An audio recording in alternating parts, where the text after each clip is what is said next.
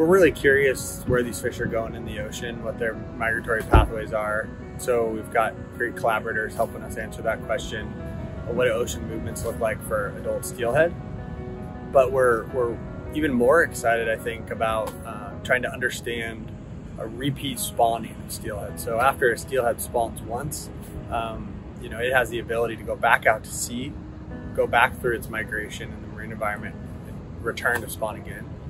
So we call that iteroparity for steelhead. But what we've seen over the last 30 years is a decline in iteroparity. So steelhead now are more likely to spawn once and then die. And we want to understand why, where the bottleneck is, and if it's predation, where is that occurring? And so we're using these fish that from the hatchery as a surrogate for the wild population here. So we're installing these tags, these satellite tags on steelhead, releasing them into the ocean and tracking their movements.